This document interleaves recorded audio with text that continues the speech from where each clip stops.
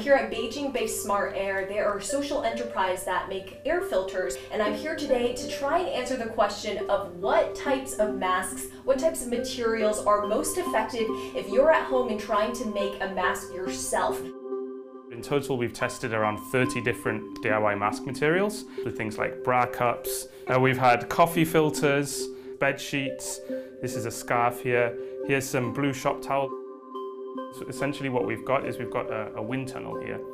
So these two fans, we have a series of fans so that we can have enough pressure to mimic kind of the strength of our lungs blowing air through a material. And we'll use this machine, which is a MET1 particle counter. So this is able to measure really, really tiny particles. And then after turning on the fans, we'll measure the number of particles that are able to pass through this material. And that will give us an indication of how well this material can actually filter out viruses.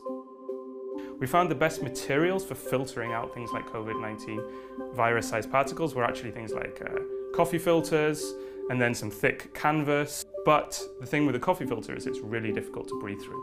So we need to find a kind of a balance, and we found that things like this blue shop towel, this kind of light, fairly light canvas material, as well as some paper towel material, this denim was good. So this surgical mask was able to capture about 70% of the tiny particles, and N95 can capture 95%. But most of the materials that we recommend we're only capturing around 30%.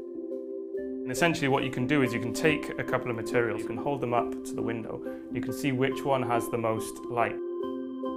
So can you see through this one? You've got, it's much clearer. So this is worse at capturing. This is worse because more is passing. Exactly, it's looser.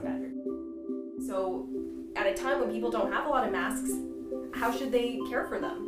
The most reliable way to disinfect your mask is actually just to leave it for 48 hours or more, because that's generally how long the coronavirus will survive on surfaces.